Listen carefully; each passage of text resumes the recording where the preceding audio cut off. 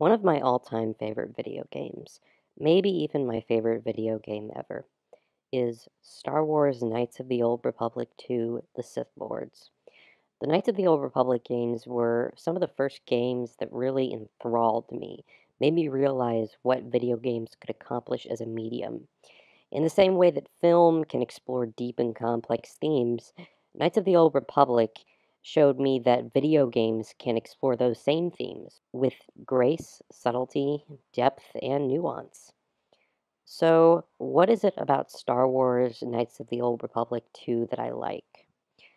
First, when I talk about KOTOR 2, I should make it clear I'm talking about the restored content version. If you've played KOTOR 2, but you haven't played the restored content version, you should know that at the time it was originally released, there was basically a rush to get it for the holiday season, so they cut a lot of content. And the restored content mod really shows how great the game is when you add in all that material. So definitely download that and replay the game with it. It's a completely different game an order of magnitude better. Anyways, what I like about Knights of the Old Republic 2 is it really deconstructs the traditional narrative that we get with a Star Wars film. Star Wars films are space operas, essentially. They're science fiction epics. And like most operas, or like most epics rather, they have a very clear good versus evil debate. You know, Darth Vader is evil, the Emperor is evil, Luke Skywalker is good. You have people like Han Solo who kind of go back and forth, but they're not really the main focus. So it sort of is a world where things are black and white to a certain degree. And the reason I like Star Wars, the Knights of the Old Republic games, is because they're anything but. You kind of saw this in the first one to a degree with Jilly Bindo being a gray Jedi who is kind of disillusioned with the Jedi Order in general, specifically for forbidding love, but still considers himself to be on the light side to a certain degree. But you really got some of that ambiguity explored in KOTOR 2 with Kreia. Kreia doesn't really seem to fit neatly onto the light or dark side. Now, it's true at the end of the game that she does go into something of a something of a descent into evil. But you can make the argument how much of that was due to her, how much of that was due to her understanding of the Force. We know that people who reject the Jedi Code can still use the Force responsibly. But at the same time, someone like Kreia shows that if you succumb to it, then you will go down.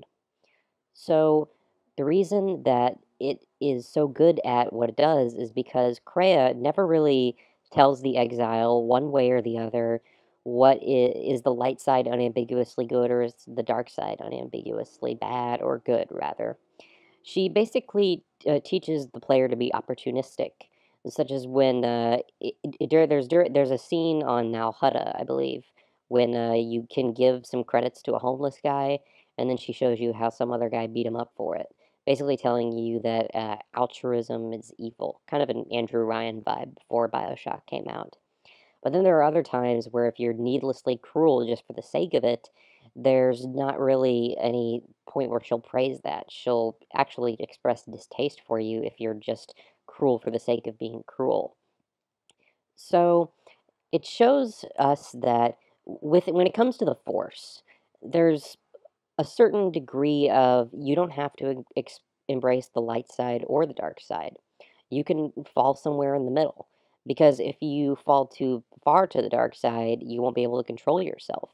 Notice how in the first game, Ajunta Paul expresses profound regret for falling to the dark side, because it's just this pit of hatred that will eventually consume you and leave your soul very unhappy.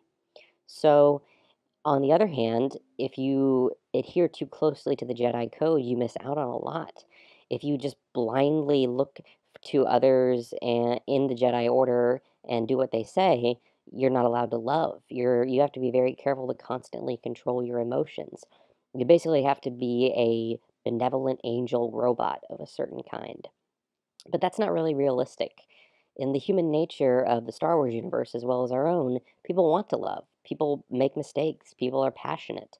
But this dark side and the light side, they're both a little bit too far into what the Force can accomplish to the point where it's both undermine them to a certain degree. Now, granted, the consequences of negatively falling to the dark side are a lot worse than adhering too closely to the light side. But if you adhere too closely to the light side, you miss some of the nuance of the human experience. You don't get to see, okay, here's this person who, even though he has not fallen to the dark side, he is in love, or he has been able to use the Force for his own benefit, but also showing a compassionate side. You can actually shape the Jedi exile to that to a certain degree. You can shape your character as one who is willing to help others, but at the same time, you don't have to be magnanimous in every circumstance. And I really hope that we get a resurgence of that. I hope that we get a new form of Star Wars media that explores the ambiguous sides of the Force. I'm hoping in episode 8, although it's probably obviously going to be a battle of dark versus light to a certain degree, I hope that it shows a little bit of the ambiguity that episode 5 showed. I hope that it takes a little bit up after games like Knights of the Old Republic and shows us that regardless of how you use the Force, using it one side completely to the exclusion of the other robs you of certain aspects of it. Those are my thoughts. Do you agree or disagree? Do you think that these are good games? And what do you think of my take on the Force? Thanks for listening. Andrew Walker out.